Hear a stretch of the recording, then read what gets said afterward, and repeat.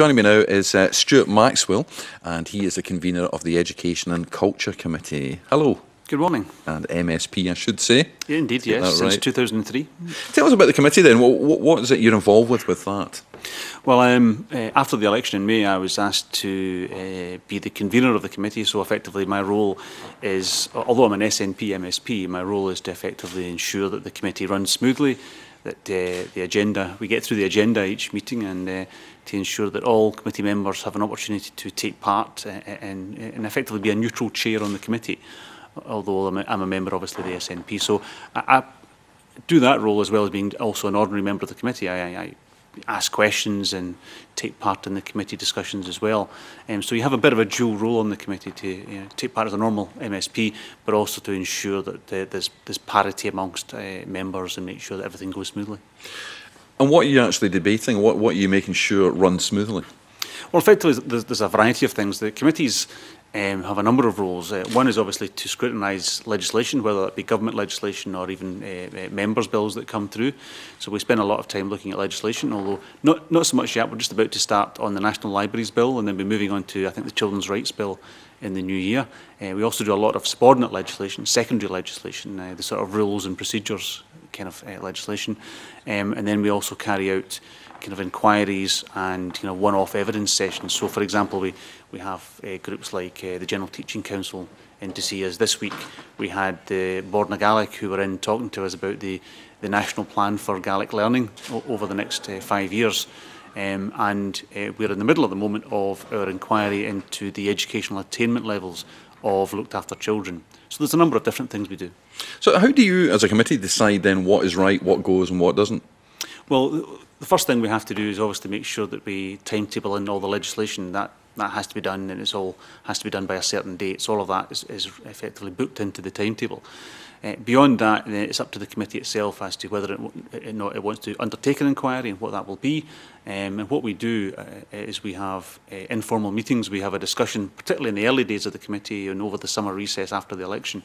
We got together, we had a number of subjects, we had some speakers, we had the cabinet secretaries for both culture and for education in to see us. And after that, we have a wide-ranging kind of debate and discussion about what are the kind of things we think are important and interest us, and then we eventually narrow it down to particular subjects we want to look at. I mean, obviously we're driven by much of the events going on in education and culture as well. So, for example, McCormack review into teachers' conditions of service, also the Donaldson review, and there's a whole raft of different reviews and reports and consultations going on, and we often bring people in to try and give us evidence on those and bring us up to speed on those as well. What about disability issues then? Are you involved in looking at them as well, and with regard to education and culture? We certainly are. I mean, for example, the Additional Supports for Learning Bill went through the previous Education Committee, and some of the evidence we've taken this year on, for example, the budget, when we were looking at the budget, was its impact on disabled learners, learners who had particular disabilities, and adults with particular problems. And I think that was a very important line of questioning from one or two of our members, because clearly there is concern about where there are budget cuts, where there are problems in the budget, that these cuts don't disproportionately affect those who have a disability. And clearly there are concerns that sometimes that's seen as the easy target, that those are the ones who suffer first. And it was very much a concern in the committee that that wasn't happening. And in particular, it was about the fact that college budgets, for example, are under a lot of strain this year, and the committee was very concerned about that. And there had been some evidence to the committee that adults with a learning disability may be adversely affected by these cuts, more so than other adults. And I think that was something that the committee took a great deal of interest in. What about culture then? How does that fit into what you do, dealing with culture? What aspects of it? Well, all aspects of it, really. I mean, everything that effectively the committee is responsible, its remit, if you like, is everything that falls under the responsibility of the Cabinet Secretary for Education and Lifelong Learning. That's Mike Russell. And all of the stuff that Fiona Hislop deals with as Cabinet Secretary for culture and external affairs, but we do the culture bit. The external affairs is part of another committee's remit. So it can be, for example, we had the head of Creative Scotland in to see us to talk about the work that they're doing on its first anniversary. We are at the moment in private discussing possible future inquiries after we've finished this one, and also what do we want in terms of one-off sessions and perhaps round-table discussions. And some of the subjects that have been proposed, although not yet agreed, are in areas, for example, of youth music, the creative industries, public service broadcasting, and a number of other areas like that. So we take a great deal of interest in that. And also, for example, we will look at the national companies when they bring forward their annual reports, such as Scottish Opera, the National Theatre, etc. So we look at them, and also we look at the general well-being of culture, whether it be newspapers, media, or the arts more generally in Scotland. Because there was a report done at the University of Scotland recently which was talking about print media and the way it reported disability stories, and there had been a definite trend in the last 4 or 5 years where the stories had become more negative, and it was about benefit cheats and frauds, and that was the kind of stories you were getting.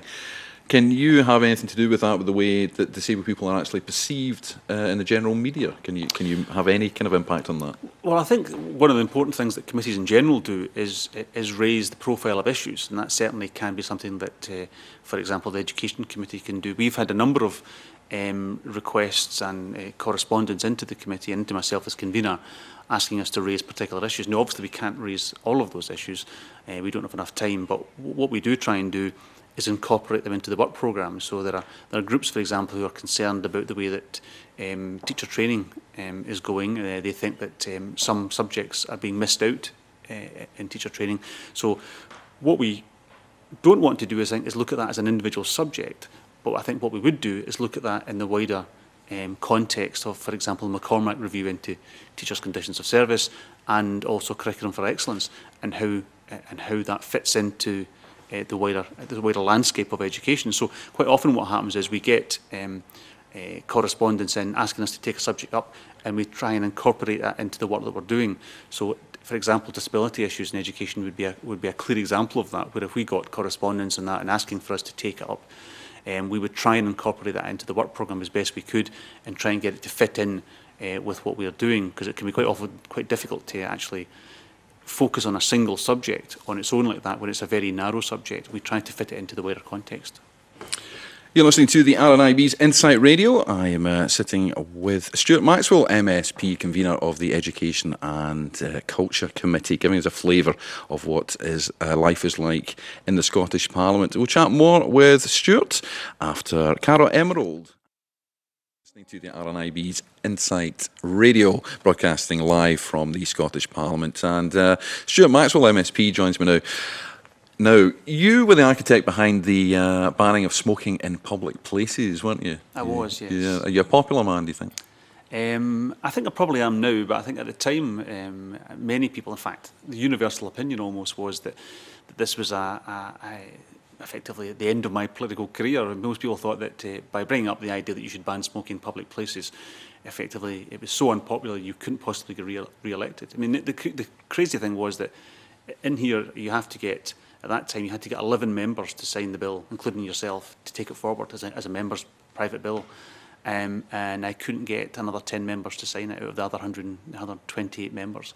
It took me months, and many deals were struck to effectively get 10 other members to sign that bill. And yet within the space of 2 years, from the point of being right on the far reaches of what people thought was a good idea, it became mainstream. And what were the objectives of the ban? The objectives, well, there were a number of objectives, but the primary one was effectively to prevent damage from second-hand smoke on non-smokers in, for example, a pub, whether you were a customer, but particularly if you were a member of the bar staff. There were a number of pieces of medical research which showed that bar staff had the same levels of cotinine in their blood, which shows the amount of smoke that you inhale, as smokers, even though they were non-smokers. So they were in fact inhaling as much smoke in a shift at work as if they were a normal smoker. And clearly, in terms of your ability to go to your work and not be harmed at your work, there was a strong argument there that they had a right to breathe clean air. And you feel you've accomplished something with that? quite proud of that, do you think? I think, if I do nothing else in my career, and I hope I do, that would be something I think I would always call a highlight. I think many people think that was probably the most important piece of legislation that the Parliament passed in the first 10 years. It's had a huge impact.